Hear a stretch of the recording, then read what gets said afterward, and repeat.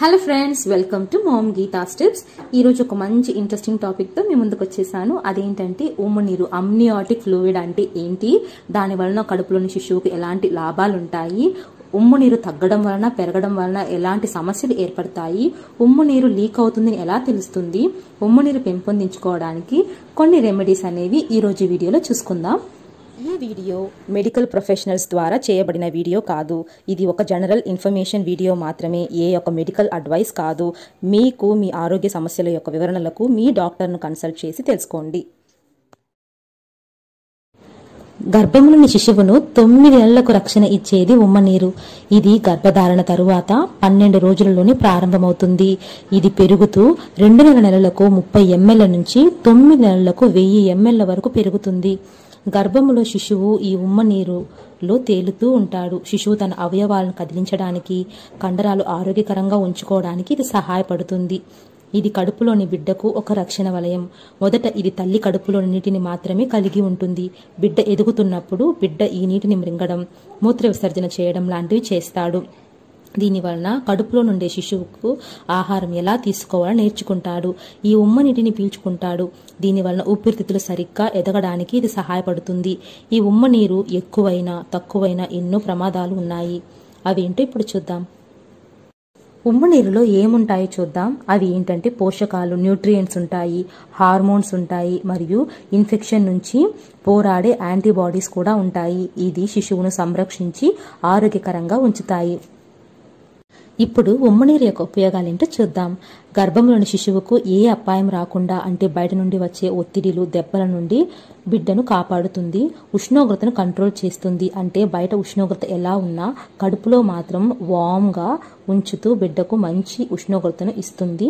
ఇన్ఫెక్షన్ను control చేస్తుంది. ఎందుకంటే ఉమ్మ నీటిలో యాంటీబాడీస్ ఉంటాయి. ఇవి ఏ ఇన్ఫెక్షన్ రాకుండా ఫైట్ చేస్తాయి. లంగ్స్ మరియు డైజెస్టివ్ సిస్టమ్ని అభివృద్ధి పరుస్తుంది. కడుపులోని బిడ్డ ఈ యొక్క ఉమ్మ నీరును మృంగుతూ, పీల్చుకుంటూ కడుపులోని ఆహారం తినడం మరియు శ్వాస పీల్చుకోవడం నేర్చుకుంటాడు. దాని ద్వారా లంగ్స్ మరియు డైజెస్టివ్ సిస్టమ్ అనేవి అభివృద్ధి పడతాయి. కడుపులోని బిడ్డ తేలుతూ ఉన్నప్పుడు కండరాలు, ఎముకలు ప్రతిష్ఠితమవుతాయి, బలపడతాయి. ఇది ఒక లూబ్రికెంట్ లాగా పనిచేస్తుంది. ఇది కాళ్ళు, చేతులు, వేళ్ళు అతుక్కొని పెరగకుండా ప్రివెంట్ చేస్తుంది. ఇది అంబ్లికల్ కార్డు ముడుచుకోకుండా కాపాడుతుంది. ఈ అంబ్లికల్ కార్డే మనకు ఆహారము మరియు oxygen ఇస్తాయన్నమాట.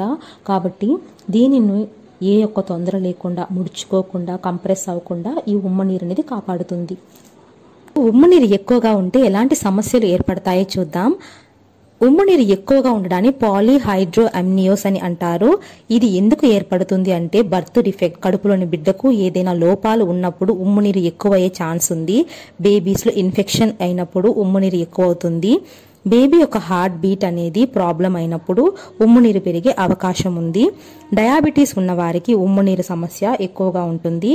Twin to twins transfusion syndrome అని ఉంటుంది అనమాట. దీని వలన కూడా ఉమ్ము నీరు పెరిగే అవకాశం ఉంది. మీ యొక్క బ్లడ్ గ్రూప్ మీ పాప యొక్క బ్లడ్ గ్రూప్తో మిస్ మ్యాచ్ అయినప్పుడు ఉమ్ము నీరు పెరిగే అవకాశం ఉంది. ఉమ్ము నీరు పెరగడం వలన ప్రీమెచ్యూర్ బర్త్ అనేది, అంటే ముందుగానే శిశువు పుట్టడం లాంటివి జరుగుతుంది. ఎందుకంటే బరువు ఎక్కువ అవడం వలన అది లీక్ అయ్యే ఛాన్సెస్ ఉంటుందన్నమాట. అందుకని తొందరగా బిడ్డ బయటకు వచ్చే అవకాశం ఉంటుంది. ప్లసెంటల్ అబ్రప్షన్ ఏర్పడుతుంది. అంటే మావి గర్భసంచిలో నుంచి విడిపోతుంది. దీని వలన కడుపులోని బిడ్డకు ఎన్నో అపాయాలు ఉన్నాయి. స్టిల్ బర్త్ అంటే ప్రాణం లేని శిశువు కూడా పుట్టే అవకాశం ఉంది. ఈ యొక్క ఉమ్ము నీరు పెరగడం అనేది 100 మందిలో ఒకరికి మాత్రమే వచ్చే ఛాన్సెస్ ఉంది. కాబట్టి మనం మంచి మెడికేషన్స్ అనేవి ముందుగానే తెలుసుకొని తీసుకుంటే ఏ ఒక్క అపాయం అనేది మీకు రాకుండా ఉంటుంది. ఇప్పుడు ఉమ్ము నీరు తగ్గడం వలన ఎలాంటి సమస్యలు ఏర్పడతాయో చూద్దాం. ఉమ్ము నీరు తక్కువగా ఉండడాన్ని ఆలిగో హైడ్రో అమ్నియోస్ అని అంటారు. దీనికి అసలైన కారణాలు అయితే ప్లసెంటాలో ప్రాబ్లం, అంటే మావిలో ఏదైనా ప్రాబ్లం ఏర్పడినప్పుడు పొరల చీలిక వలన, అంటే రప్చర్ ఆఫ్ మెంబ్రెయిన్ అంటారు, పొరల చీలిక వలన వచ్చే ఛాన్సెస్ ఉన్నాయి. డీహైడ్రేషన్, మనం తీసుకునే నీటి శాతం చాలా తక్కువ అయినప్పుడు, అంటే చాలా మందికి వామిటింగ్స్ అనేవి లేదా లూజ్ మోషన్స్ ద్వారా ఏదో ఒక విధంగా కడుపులోని నీరు శాతం అనేది తగ్గినప్పుడు కూడా ఉమ్ము నీరు తగ్గే అవకాశం ఉంది. ప్రీక్లాంసియా, బీపీ ఉన్న వారికి ఉమ్ము నీరు తగ్గే అవకాశం ఉంది. డయాబెటీస్ ఉండే వారికి ఉమ్ము నీరు తగ్గే అవకాశం ఉంది. చాలా మందికి 42 వీక్స్ దాకా డెలివరీ అనేది అవ్వకుండా ఉంది. అంటే ఆ టైంలో వీరికి ఉమ్ము నీరు లీక్ అయ్యి తక్కువ అవడానికి అవకాశం ఉంది. ఇది 100 మందిలో 8% మందికి మాత్రమే ఉమ్ము నీరు తగ్గడం అనేది జరుగుతుంది. ఇప్పుడు ఉమ్ము నీరు తగ్గడం వల్ల ఎలాంటి సమస్యలు ఏర్పడతాయో చూద్దాం. అంటే ఇది మెటర్నల్ వెయిట్ గెయిన్ ని తగ్గిస్తుంది. అంటే కడుపులోని బిడ్డ యొక్క ఎదుగుదలను ఇది తక్కువ చేస్తుంది. దానితో పాటు బిడ్డ బరువు తక్కువగా పుట్టడానికి కూడా అవకాశాలు ఉన్నాయి. దీనితో పాటు లీకేజ్ అనేది ఏర్పడుతుంది. వర్జినా నుంచి ఉమ్ము నీరు అనేది లీక్ అవడం ప్రారంభిస్తుంది. ఇంకా ఈ ఉమ్ము నీరు ఎక్కువగా తగ్గడం వలన మనకు నార్మల్ డెలివరీ అనేది కష్టమవుతుంది. సో ఇలాంటి సమస్యలు లో అమ్నియాటిక్ ఫ్లూయిడ్ ఉన్నవారు ఎదుర్కొంటారు. ఉమ్ము నీరు పెరగడానికి ఏం చేయాలి అంటే మనం హోమ్ రెమెడీస్ అనేవి ట్రై చేయకూడదండి. ఎందుకంటే ఇది కడుపులోని బిడ్డకు సంబంధించిన విషయం. ఏదైనా పొరపాటు ఏర్పడితే అది బిడ్డ యొక్క ప్రాణానికి అపాయకరం. కాబట్టి కొత్త హోమ్ రెమెడీస్ అయితే ట్రై చేయకండి. మీకు ఇలాంటి ప్రాబ్లం ఉన్నప్పుడు మొదట డాక్టర్ని కన్సల్ట్ చేసి తెలుసుకోండి. వారిది ఇచ్చే మెడికేషన్స్ ని కరెక్ట్ గా తీసుకుంటేనే ఉమ్ము నీరు అనేది పెరుగుతుంది. దీనితో పాటు ఎక్కువ నీరు త్రాగండి. ఎందుకంటే డీహైడ్రేషన్ అనేది కూడా ఒక సమస్య అన్నమాట. అంటే ఉమ్ము నీరు తగ్గడానికి ఒక సమస్య ఏంటంటే డీహైడ్రేషన్ అవ్వకుండా నీటి శాతాన్ని ఎక్కువగా తీసుకుంటూ, అంటే ఫ్రూట్ జ్యూసెస్ లాంటివి తీసుకున్నారంటే నీటి శాతం, మన కడుపులో నీటి శాతం అనేది పెరుగుతుంది. కాబట్టి ఉమ్ము నీరు కూడా ఆటోమేటిక్ గా ఇంక్రీజ్ అయ్యే ఛాన్సెస్ ఉన్నాయి. దీంతో పాటు బెడ్ రెస్ట్, టెన్షన్స్ లేకుండా, అంటే స్ట్రెస్ టెన్షన్స్ వల్ల ప్లసెంటల్ ప్రాబ్లమ్స్ ఏర్పడతాయి. ఇలాంటి ప్లసెంటల్ ప్రాబ్లమ్స్ ఏర్పడినాయంటే ఇవి ఉమ్ము నీటిని తగ్గించే అవకాశం ఉంది. కాబట్టి టెన్షన్స్ లేకుండా బెడ్ రెస్ట్ అనేది ఎక్కువగా తీసుకున్నారంటే ఉమ్ము నీరు అనేది ఇంక్రీజ్ అయ్యే ఛాన్సెస్ ఉన్నాయి. దీనితో పాటు డాక్టర్స్ ఇచ్చే మెడికేషన్స్ మీరు కరెక్ట్ గా ఫాలో అయ్యారు అంటే ఈ యొక్క సమస్య నుంచి మనం తొందరగానే బయటపడొచ్చు. ఇప్పుడు ఉమ్ము నీరు లీక్ అవుతుందని ఎలా తెలుసుకోవాలో చూద్దాం. మొదటిది కలర్, రంగు, ఎల్లో కలర్ లేదా క్లౌడీ వైట్ కలర్ లో వాటర్ లీక్ అవుతుంది.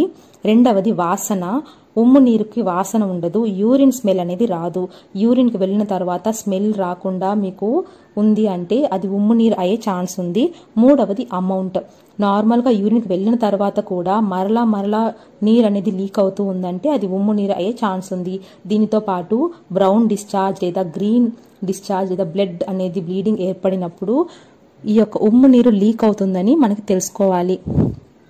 ఇలాంటి సిమ్టమ్స్ మీరు ఎదుర్కొన్నప్పుడు వెంటనే వైద్యుని సంప్రదించండి.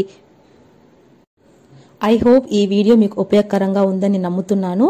ఒకవేళ ఈ వీడియో గనక మీకు నచ్చినట్లయితే నా వీడియోని లైక్ చేయండి. ఇంకా మోర్ వీడియోస్ చేయడానికి నా ఛానల్ సబ్స్క్రైబ్ చేయండి. Thank you so much for watching.